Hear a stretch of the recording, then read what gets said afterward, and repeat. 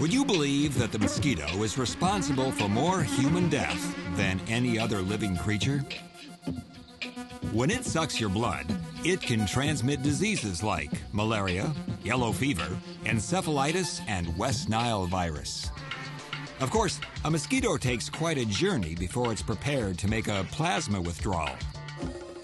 The 4 stages of its life cycle are: egg. The female lays her eggs in water.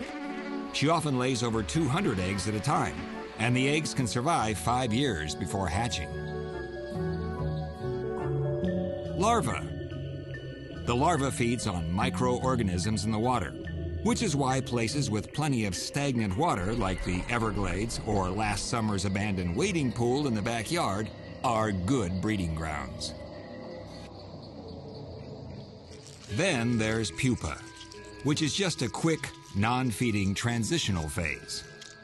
And finally, adult, ready to join the billions of airborne bloodsuckers.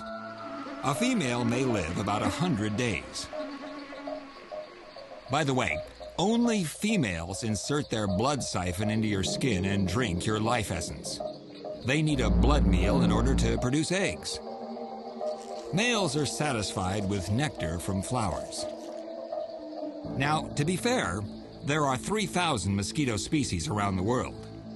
Many don't bite humans, preferring other species.